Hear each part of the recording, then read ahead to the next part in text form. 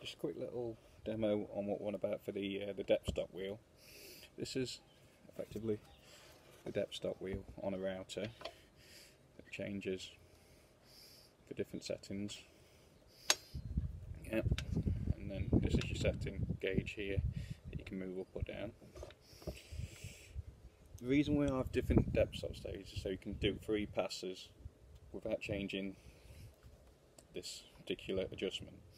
So if you want to do, say, 3 passes on a worktop, you set it to the highest one like so, and then the router cutter will plunge down that amount to show the cutter.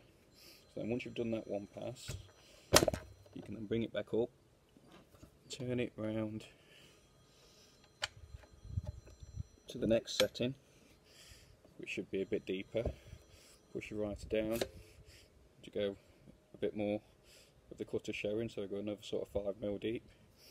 And then once you've done that, you can go around to your 3rd setting, do a pass, push the router down, and obviously go a fair bit more deeper and do the final pass a lot deeper. Okay.